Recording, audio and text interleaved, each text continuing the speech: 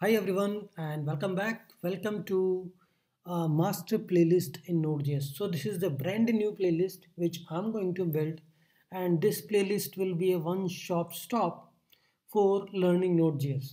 Okay, I already have a different playlist talking about the Node.js crash course, Node.js with sequelize, Node.js with typeorm, Node.js with TypeScript, Node.js for guide GraphQL. So what I'm going to do is I'm going to consolidate all the videos and want to create this master playlist. So if you start watching this from the first, you will get to know the all about Node.js. Okay, we will be starting from the basic fundamentals, Node.js crash course, then Node.js advanced, intermediate level. All these things we will cover in the whole playlist. It may be having like 100 or 200 videos because I will be covering a lot of demos, a lot of API development using either Express, Nest.js. So different framework we are going to use. Okay, a little bit about me. I have like 8 years of experience and writing JavaScript since last 6 years, and I'm totally into JavaScript writing backend, front end, client side, server side using different framework, React, Next, Nest.js. Okay, using the latest features of React, Angular, writing the GraphQL APIs and all. And I'm publishing. I'd like to teach online. That's why I publish a lot of videos online for the developers to understand these concepts for free. You don't need to buy anything from any of these websites like Udemy and all. I will be providing the quality content to you guys. Okay. Now, course overview.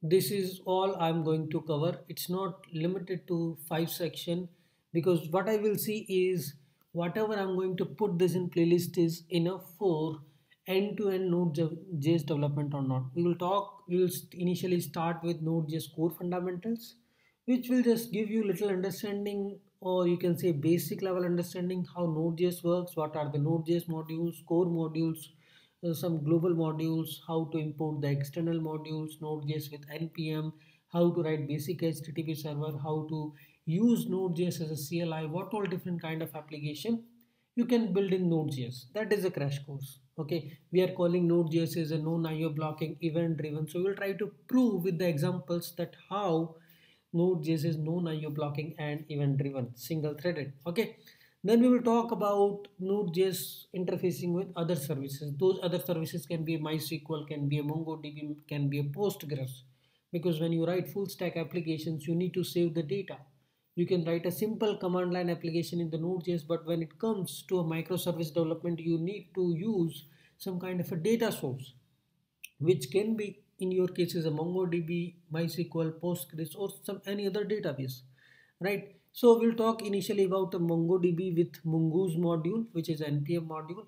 Then we will see how to do the queries, how to get the data, how to define the relationship references between different MongoDB collection. On the same line, we will move towards RDBMS like MongoDB, sorry, Node.js with MySQL, Postgres. So there we will be using these modules, sequelize, typeorm, how Node.js works with these modules to interact with the MySQL. Without using even these sequelize typeorm, also you can talk to Node.js with the MySQL modules. Then we will see how MySQL will work with the TypeScript. Now everything is TypeScript. We are writing Angular in TypeScript, React in TypeScript. So we will focus more on the TypeScript, how we can write code. And later we will also explore one framework, Nest.js, which is a proper implementation of TypeScript for Node.js. Okay.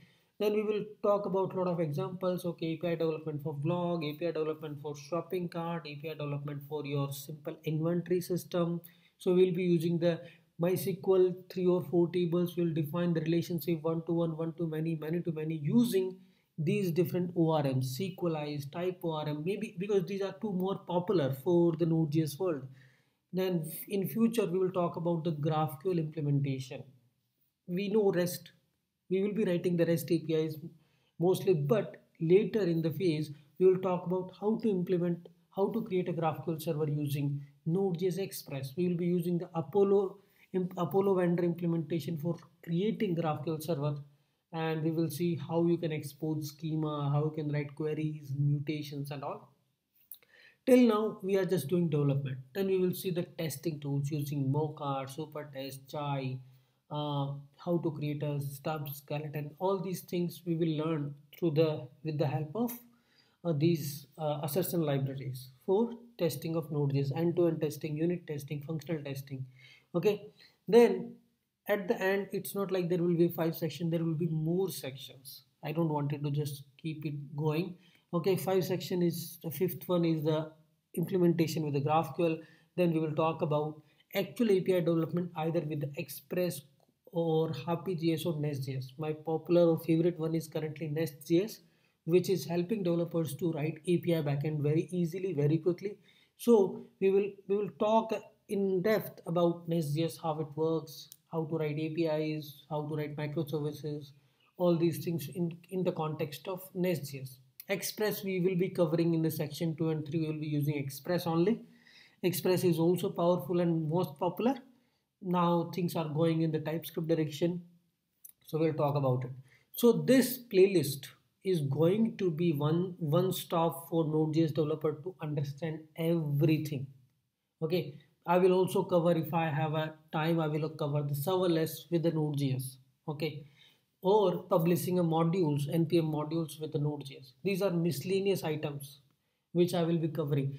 Building microservices with the Node.js at the end of this playlist, because there is already a parallel playlist going on which is talking about different microservices pattern in Node.js, how you can write microservices, what all different ways microservices can talk to one another. Okay, so there will be a separate course which is talking about building microservices in Node.js that I will append in the last, because our whole objective of the actual application which we are writing in our companies, we are writing microservices which are talking to one another.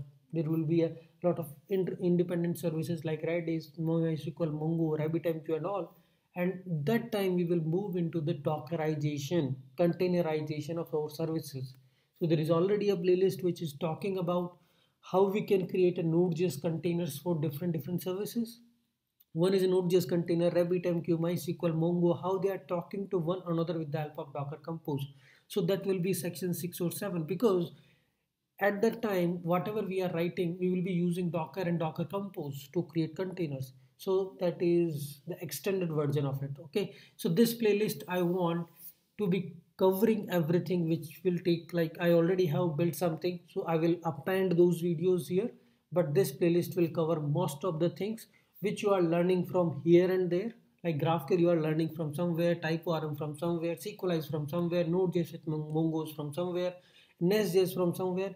This playlist is a one stop for learning everything. Okay, so let's get started, guys. Thanks for watching, and you can subscribe if you like my videos.